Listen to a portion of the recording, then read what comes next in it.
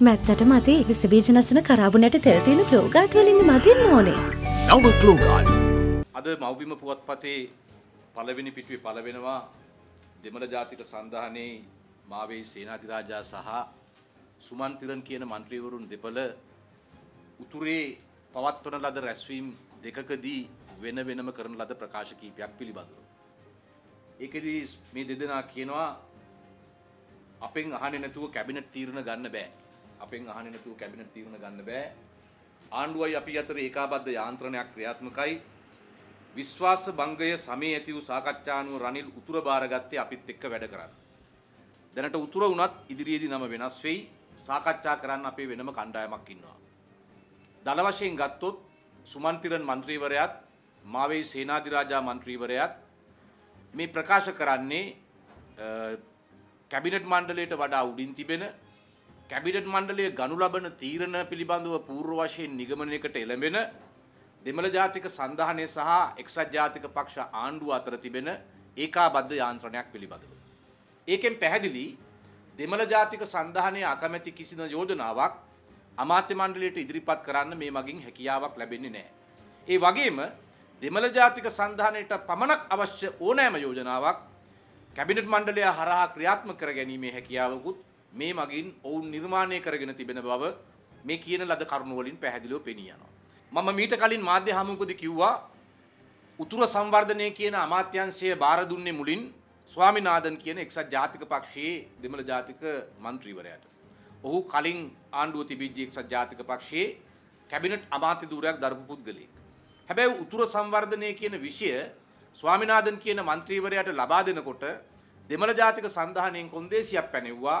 ඔබ අමාත්‍ය ධූරයේ තනතුර දරන්න, හැබැයි අමාත්‍යාංශයේ මෙහෙවන්නේ අපි ඒකට එකඟව කටයුතු කරන්න කියලා.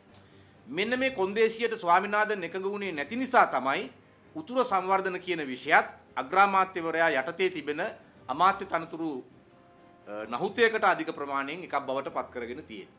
දැන් මේ ප්‍රකාශයෙන් පැහැදිලි වෙනවා අපි එදා කරපු අනාවරණය නිවැරදි කියලා. උතුර සංවර්ධනය කියන විෂයත් අගමැතිවරයා යටතේ තියාගෙන ඉන්නේ අපිට ඕන විදියට. ඒ කියන්නේ දෙමළ ජාතික සන්ධානයට ඕන විදියට ඒ උතුරේ කෙරෙන නොකෙරෙන සංවර්ධනයේ කටයුතු පිළිබඳව කෙරෙන නොකෙරෙන තීන්දුව ගැනීමේ හැකියාව දෙමළ ජාතික සන්ධානය යටතේ තියාගෙන. ඒ කියන්නේ උතුර සංවර්ධන කියන අමාත්‍යාංශය ඇමති තනතුරක් නොදරුවාට ඒ අමාත්‍යාංශයේ සියලුම ව්‍යාපෘති සියලුම මෙහෙයවීම සිදු වෙන්නේ දෙමළ ජාතික සන්ධානයේ අභිලාෂයන්ට අනුව. දැන් මේ මගින් පැහැදිලිව පේනවා දෙමළ ජාතික සන්ධානයේ බොරුවට විරුද්ධ පක්ෂේ වාඩි වෙලා හිටියට වර්තමාන ආණ්ඩුවේ විධායක බලතලවල හවුල්කාරයෝ වර්තමාන ආණ්ඩුවේ විධායක බලතල ක්‍රියාත්මක කිරීමේලා බලපෑම් සහගත කණ්ඩායමක්. එතකොට එහෙම ක්‍රියාත්මක වෙන ගමන් තමයි කැබිනට් මණ්ඩලයක් පාලනය කිරීමට සමත් යාන්ත්‍රණයක් තමන් ඇති කරගෙන තිබෙනවා කියලා මේ කියන්නේ. දැන් මේ ක්‍රියාදාමය ඔබ දන්නවා රනිල් වික්‍රමසිංහ මහත්මයාට 113කට වඩා වැඩි മന്ത്രിවරුන්ගේ කැමැත්තක් තියෙනවායි කියලා පෙන්වන්න මේ අය දෙමළ ජාතික සන්ධානයේ එදා මහින්ද රාජපක්ෂ අග්‍රාමාත්‍ය තනතුරේ ඉන්න ආණ්ඩුව පැවතිච්ච වෙලාවේ රනිල් වික්‍රමසිංහගේ දේශපාලන ජීවිතය බේරා ගැනීම සඳහා ඔවුන් ඉදිරිපත් වුණා. ඒ ඉදිරිපත් වීම උනේ නිකන් නෙවෙයි. මේවා තමයි ඒවට ලැබිච්ච සන්තෝෂම්. මේක විතරකුත් නෙවෙයි. දැන් කවුරුත් දන්නවා ෆෙඩරල් ව්‍යවස්ථාවේ මුට්ටිය පාර්ලිමේන්තුව හමුවට දාලා තියෙනවා. රනිල් වික්‍රමසිංහ අග්‍රාමාත්‍යවරයා ලතෝනි දෙනවා ඒක කෙටුම්පතක්වත් නෙවෙයි කියලා. හැබැයි සුමන්තිරන් മന്ത്രിවරයා යාපනයේදී කියනවා ඒක පනත් කෙටුම්පතක් කියලා.